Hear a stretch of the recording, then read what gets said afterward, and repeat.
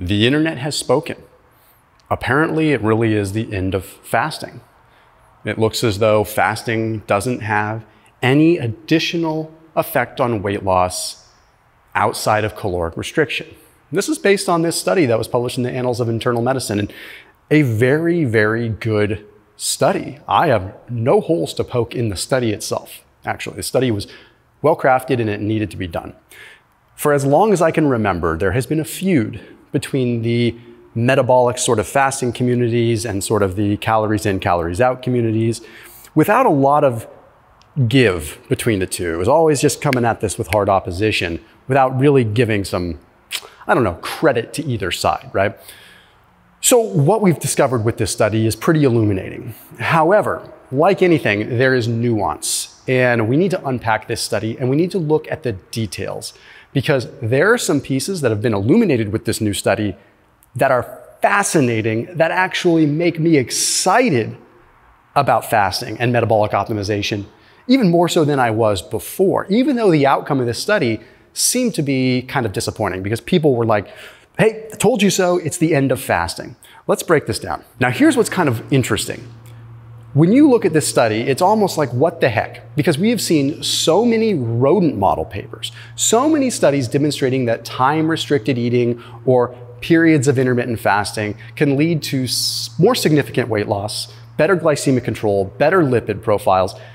The problem is a lot of these were done in rodents, or they were done in human models that were extremely small sample sizes and weren't controlled in like a metabolic kitchen. They weren't really controlling things.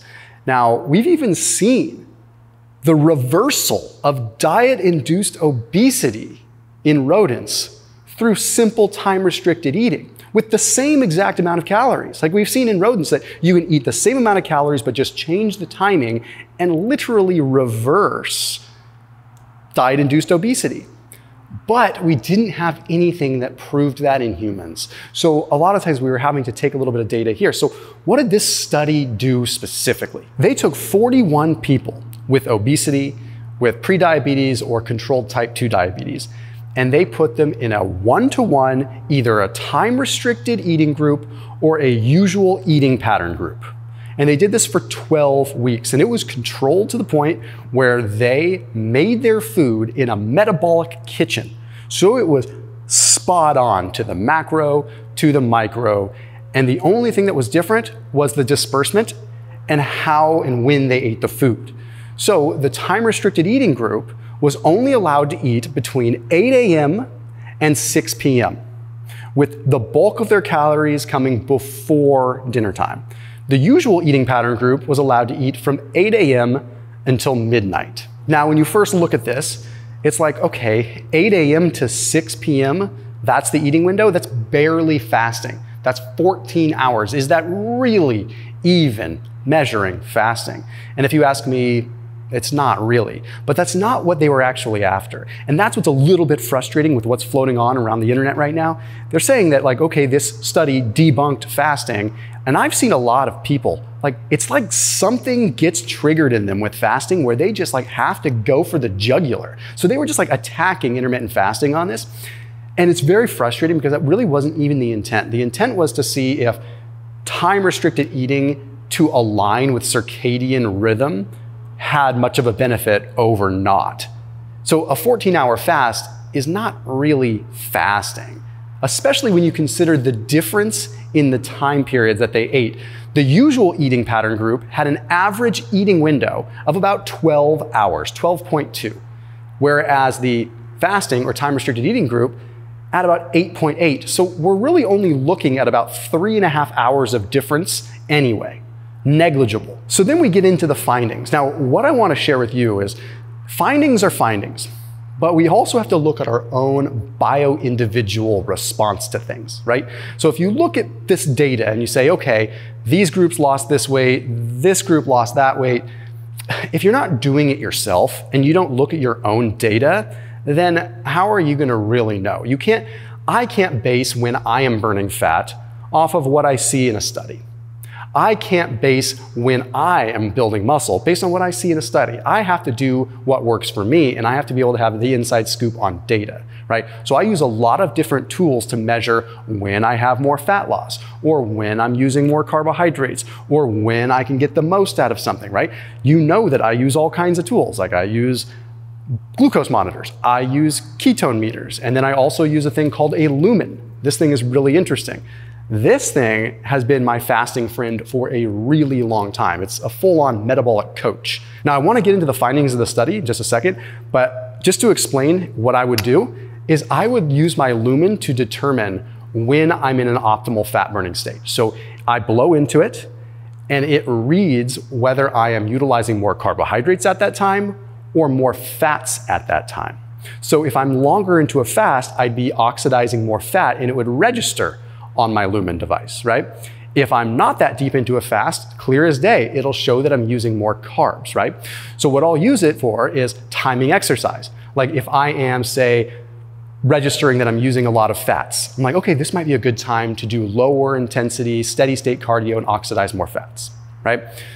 Now, if I'm registering more carbohydrates, then I say, wait, this is a great time to go do some intervals or go weight train because I can burn through those carbohydrate stores better. And then I can blow into it again after my workout and see if I'm registering fats again. But some people might register fats at 14 hours. Some people might not register fats until they're fasting for 16, 18, 20 hours. And a lot of it has to do with metabolic flexibility in some ways, which is really just a reflection or a manifestation of someone's metabolic health in the first place. So it's very, very interesting to look at your own data. Now, when you're looking at these particular people in this study, they were overweight with prediabetes or type 2 diabetes, which means they're probably not metabolically flexible. So it's harder for them to tap into a fat burning state unless they possibly were fasting longer or doing it for realistically longer than 12 weeks. So if I'm getting down to the granular with my fasting, I really do use something that's going to help me. I use data. I use like a handheld device like this Lumen. I put a link down below that is a 15% off discount link. So go to lumen.me/DeLauer and use code DeLauer at checkout for 15% off. So again, it's lumen.me/DeLauer and make sure you use that code checkout to get that 15% off. This works not just if you're fasting, it works in a bunch of different categories, obviously. So a really, really cool tool to have in your toolbox and literally in your pocket. Like, hey, I haven't eaten in a while. Am I burning more fat? Hey, I just ate. Let's test this. Is my body oxidizing carbs? Metabolic flexibility is pretty important as a sort of proxy for our metabolic health. So again, that link is down below. It's in the top line of the description, just underneath this video. So here's where we have to look at the findings and we have to see what is interesting about this study. Okay, first and foremost, let's kind of pose an issue or propose what could be an issue here. The starting weight of the usual eating pattern, the regular group, was 103.7 kilograms, whereas the time-restricted eating group was 95 kilograms. That's a significant difference. And if we look at a study that was published in the American Journal of Clinical Nutrition, took a look at over 7,200 people in multiple clinical trials, okay, it was a good, legit study. That study demonstrated that basically the larger the person, the larger the waist circumference and the heavier the person, the bigger the shift in weight that they are going to have. Basically, when you start larger, you're going to lose more weight more rapidly in the beginning. So when you have this kind of a difference, okay, we're talking over 20-pound difference in people, that's going to have more of a, what we like to call a whoosh effect. Like there's just more mass to be lost. For every bit of physical activity that happens in a larger person, more calories are burned. That you're moving a bigger unit of mass in the same activity. So a big person moving for 500 steps is going to burn more calories than a small person moving for 500 steps. So point is we're already off to a little bit of a weird start here, and we didn't really account for that in the data. But the findings found that they lost about the same amount of weight. Time-restricted eating group compared to the other group, they lost about the same amount of weight. So close the books, make your Instagram reels, and say that fasting doesn't work. When in reality, let's be real here. Let's pretend nothing else does matter. They lost weight. Okay, I don't think people are really saying fasting is magic anymore. There's not like one or two people on the internet that really claim that fasting has magical effects. Most people take a really legit approach to it. They say, This works well. Metabolically, I feel better. My biomarkers work better than when I restrict calories, and it works well for my mind. But no one's been saying that it's really magic, okay? I know there's some charlatans out there, but people really like to just poke fingers and create content pretending that people are charlatans about it. Now, here's where things are really fascinating though.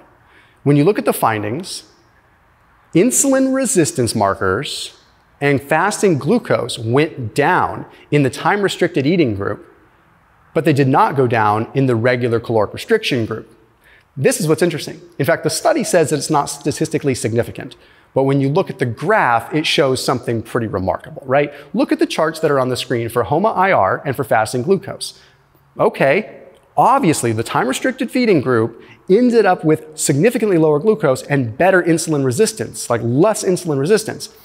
Even more remarkable considering the fact that these people were lighter weight to begin with. You would think that the heavier people would have a bigger impact initially, right? No, the lighter people did.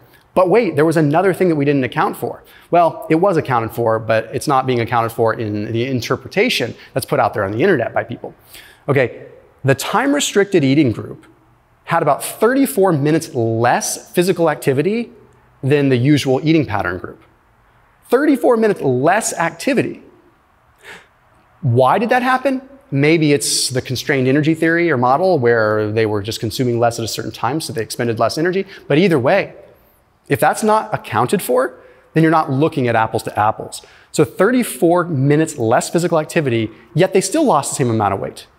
34 minutes less physical activity, yet they were smaller, right? So if a bigger person, starting weight was 103 kilograms in the usual eating pattern group, if they move for 34 minutes, they're going to burn a lot more calories than the smaller person for 34 minutes. But the smaller people ended up losing the same amount of weight as the bigger people, despite being smaller and moving less, and they ended up having better glycemic impact. So I do see some benefits that are happening here as far as glycemic regulation is concerned. Another thing we really need to consider here is that over time, if you improve insulin resistance, we do know pretty clearly that insulin resistance plays a significant role in obesity. Like if someone is insulin resistant, it does lead to potentially more fat accumulation easier because you're impeding hormone-sensitive lipase from doing its job and breaking down fat. So if someone over time is insulin resistant, it would be easier for them to gain fat. Perhaps if we can reduce some insulin resistance over a period of months with time-restricted eating, we could ameliorate the long-term effects of obesity, right? We could reduce some of that. I just wish that when people would put content out destroying fasting because these papers come out, that they would look at it reasonably.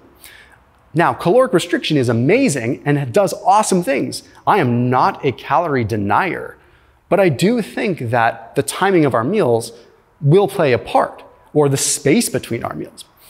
The bottom line with this study is that even though it wasn't what it was set out to do, it's produced some confusion again, because 3.5 hours is not a huge difference between eating periods over 12 weeks.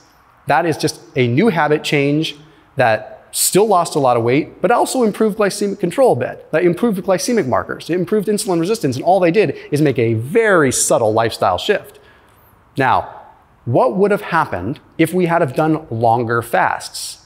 16 hours, like normal fasting is considered. 18 hours, 20 hours. Do you think there'd be a shift there? There probably would be, because then you'd actually have a chance to deplete glycogen a little bit more. Then you'd have a chance to possibly produce ketones, these things that happen in a deeper fasted state. Then you might be moving into a little bit more of a fat oxidation mode as you've depleted glycogen and as you've started to go through gluconeogenesis in different ways. And that's where the research and the quote unquote magic kind of comes in, is with these longer fasts. And again, not to make this seem like an infomercial or something, but that's where knowing the data is really important, because maybe someone does oxidize fat more at 12 hours, 14 hours, but you might not really know unless you push it to 16, 18, 20, 24, and actually look at your own data. I mean, again, use a CGM, use a ketone meter to see if you're registering ketones, but you might not be that deep into a ketogenic state. So you might want to use something again like a Lumen, where you're actually measuring fat oxidation and when you're using fats versus carbs, because what works for you might not work for somebody else. At the end of the day, it's just incorrect to say that time-restricted eating doesn't have different effects. Of course it has different effects. It is not the same. The caloric restriction aspect is the same, but of course, use your heads. Of course, something different is happening when you're eating at different times. You think our bodies are that numb and dumb where the only thing that they look at is total calories over 24 hours? What about the deficit that you're in a specific period of time because you're not eating at that time? So you're telling me that deficit only matters over the course of 24 hours? No, BS. What if I'm in a deficit for the next 4 hours? Doesn't that have an impact? If I was grazing all the time and making myself so I'm constantly at the same deficit all day, wouldn't that be different than if I was in a deeper deficit at one point of the day and a bigger surplus at another point in the day? Not saying that the end result on weight could be different, but wouldn't you agree that something would be different? Something would change. There would be a difference. So this data doesn't help us a ton. What it does is it stops some of the charlatans from going too far, but it also opens up more argument that maybe we don't need. I think what we need is better acceptance that different things work for different people. So as always, keep it locked in here, my channel, and I'll see you tomorrow.